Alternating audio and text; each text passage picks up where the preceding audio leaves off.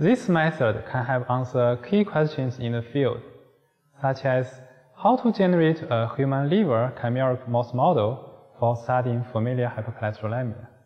The main advantage of this technique is that it allows performing drug testing in vivo.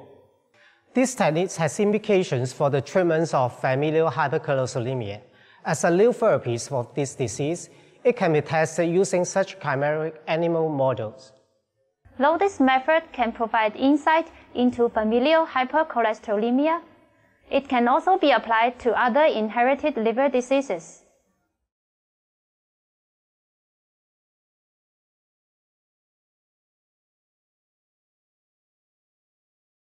"24 hours prior to engraftment, thaw 40 microliters of extracellular matrix per mouse by placing in an icebox in a cold room.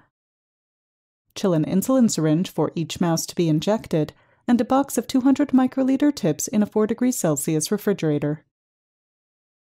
1 hour prior to engraftment, warm the cell dissociation enzyme supplemented with 50 micrograms per milliliter of DNase 1 to room temperature, and place RPMI 1640 medium supplemented with 20% serum replacement on ice.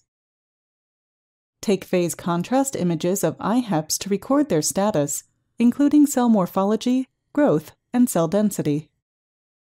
Next, wash each well of IHEPs with 2 milliliters of room temperature calcium and magnesium ion-free PBS twice, and then add 1 milliliter of the pre-warmed cell dissociation enzyme to each well.